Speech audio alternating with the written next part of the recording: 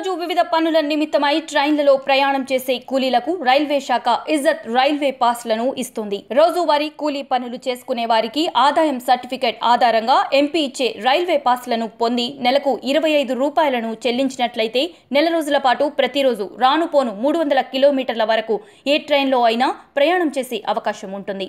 ట్రైన్లలో మంచినీళ్లు, సమోసాలు విక్రయించేవారు, పూలు అమ్ముకునేవారు, బూట్ పాలిష్ చేసేవారు, చిన్న చిన్న వ్యాపారాలు చేసుకునేవారు, పండ్ల వ్యాపారులు, తోపుడు బండ్లపై వ్యాపారం చేసేవారు, పల్లీలు, రోజువారీ పనులు చేసుకునే సుతారి, పెయింటింగ్, ఇతరత్ర కూలీలకు వెళ్లే ప్రతి ఒక్కరూ ఇజ్జత్ పాసులు పొందవచ్చునని వారికి రైల్వే శాఖ పాసులు అందిస్తోంది. రైల్వే ఇజ్జత్ పాస్ కావాలనుకునే వారు గ్రామ సర్పంచ్ నుంచి ధృవీకరణ పత్రం తీసుకోవాలి.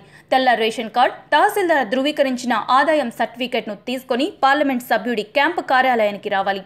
అక్కడ కార్యాలయం సిబ్బంది దరఖాస్తును ఇస్తారు. అది పూర్తి చేసి 2 పాస్పోర్ట్ సైజు ఫోటోలు అతికించి ఇచ్చినట్లయితే వాటిని పరిశీలించి పార్లమెంట్ సభ్యుడు తన లెటర్ హెడ్ మీద సర్టిఫికేట్ అందజేస్తాడు. ఇది 2 సంవత్సరాల పాటు పనికి వస్తుంది.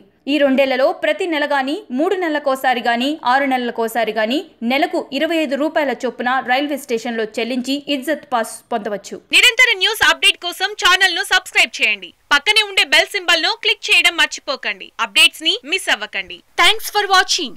Please like, comment, share. Follow on Facebook, Google+, Twitter, Instagram. For more updates, please subscribe Great Telangana TV.